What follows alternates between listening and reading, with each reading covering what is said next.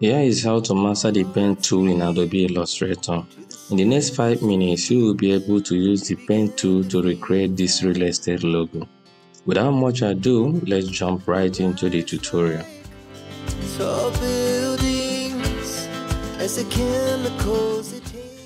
Welcome to my channel. My name is Vincent Annie. Let's begin with answering this question. What does the pen tool do? Pen tool is a very versatile design tool that every designer must learn how to use to create logos, book cover designs, collaterals, portrait art designs, isometric designs, image tracing, icon designs, and so on. My job is to hold your hand and show you the easiest way to master this beast of a tool. So I have designed a workbook that's very easy to follow. Feel free to download it from the description section if you would like to practice along.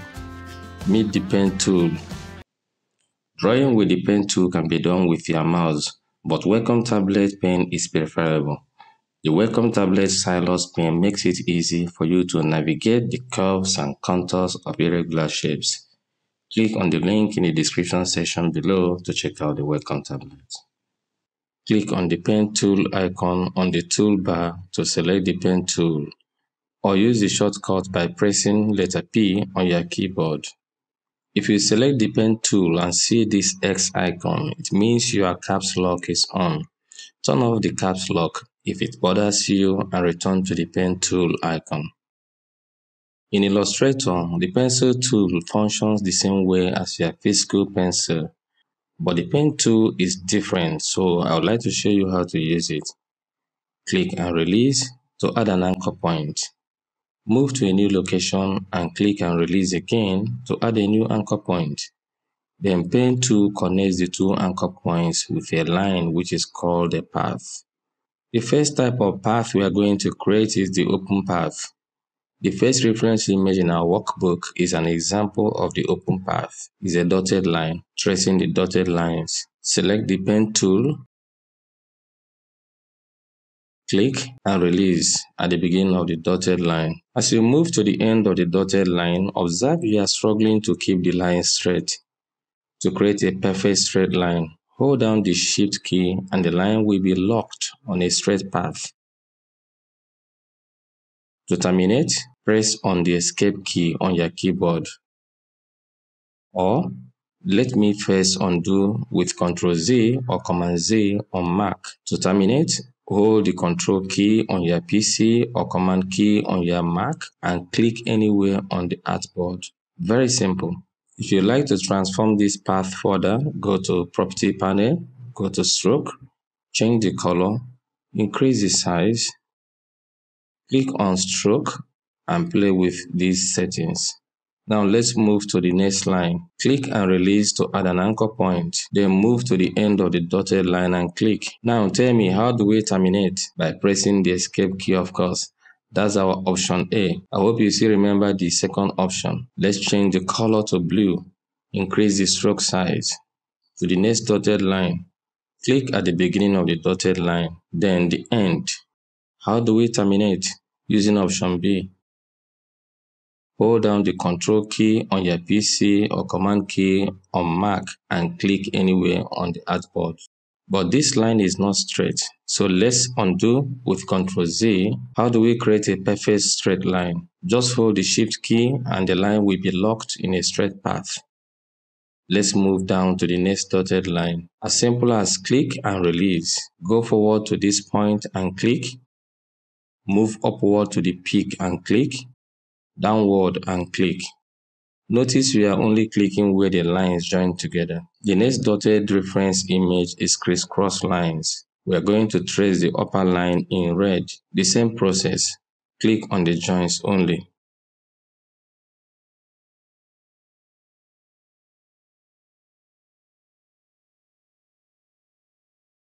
Let's trace the lower line in blue. If you make a mistake, use Ctrl Z or Command Z to undo one step at a time and correct your mistake.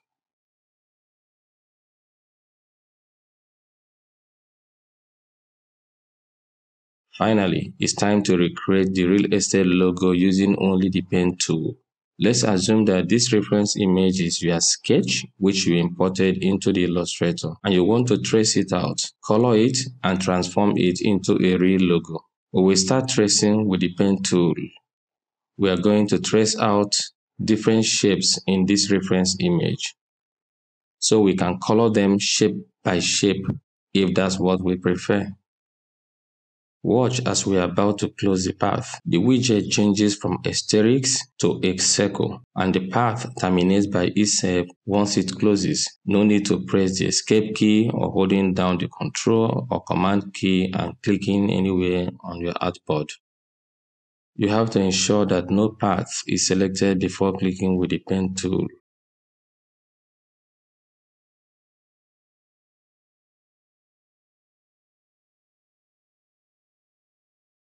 Let's start from here.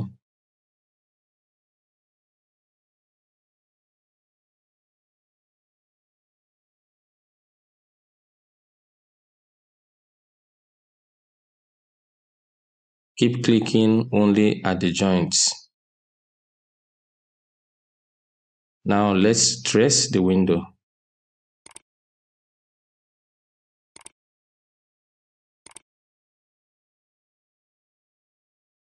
You notice that I'm holding the Shift key to keep the line on a straight path.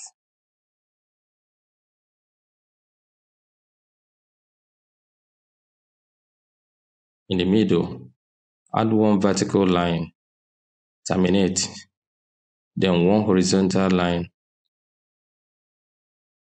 terminate. It's time to color.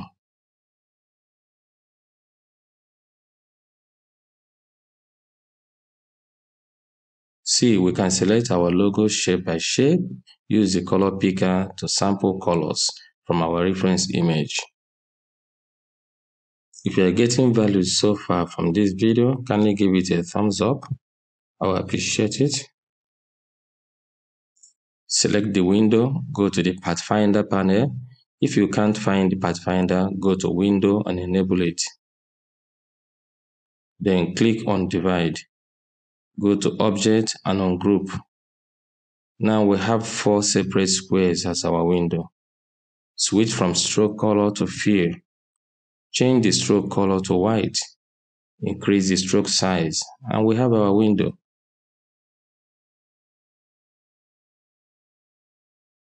Duplicate the window, resize it, and place it here. Spend more time to refine and fine-tune your logo. In this workbook, we are going to trace curves and full circles. The pen tool has a learning curve, you remember, but once you get the hangs of it, it becomes easy to use. The first item is like what we have been doing, is a closed path. Here we have a curved top. Click, then click here and hold and drag upward to create a curve like inside of a bow, a concave. Switch to stroke. I can't remember the shortcut for switching colors from fill to stroke and vice versa right now. Please drop a comment if you know it so other viewers can benefit. Now we would like to continue tracing the rest of the shape, but we need a straight path and not a curve. Notice the handle is not giving us a straight path. We need a straight line. Some other time you just need to rotate the handle by holding down the Alt key or the Option key while we click and drag it this way. This is good, but in this design we need a straight path. Let's undo with Ctrl Z. Therefore, we have to break the handle. Just click here to break the handle. Now we have a straight path.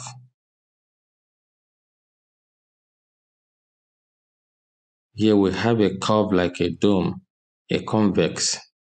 Click here, then click and hold and drag downward to create this type of curve.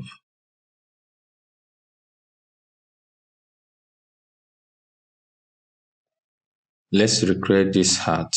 You can start tracing from anywhere. Do we drag upward or downward? Downward is correct. And now for the first time in this tutorial, we are going to trace a full circle. Following the same steps, let's click here, then over there, hold and drag downward. It seems we have beaten more than we can chew. So let's undo with Ctrl Z or Command Z. Then click halfway, hold and drag. Very good. Please don't click on this corner, take it further down. Click and drag to create a fitting curve. Looking very fine. Let's give it blue first. So use Shift plus Ctrl plus left square bracket to send it to the back.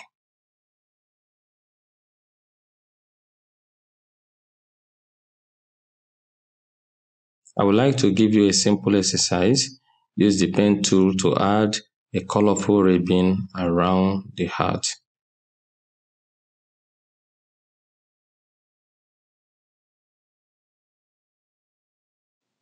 Now watch me trace this spiral image. It's a combination of concave and convex curves.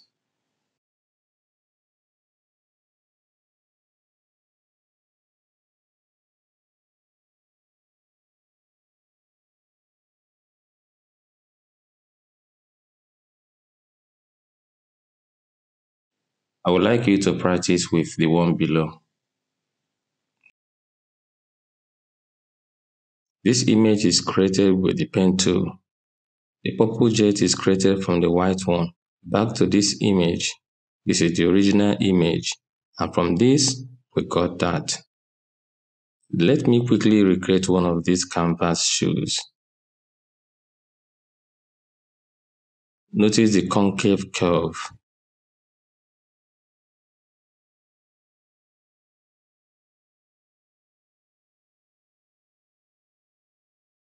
I'm tracing out the red part.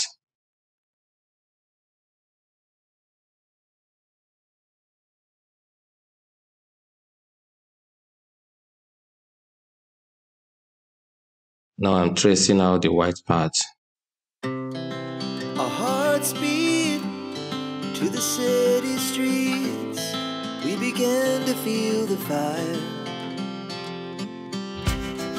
We rise like tall buildings as the chemicals, they take us higher. Now send the white part to the back. And it's just begun. Finally, let's design the shoelace.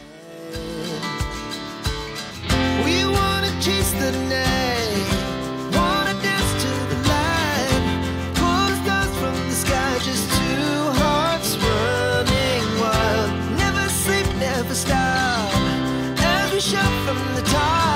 We're gonna be two hearts running wild.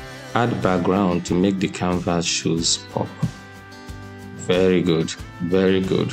I recommend you watch this portrait art video to practice your pen tool skills. Thank you so much for watching this video. Your subscription will be highly appreciated. You will find more useful videos like this.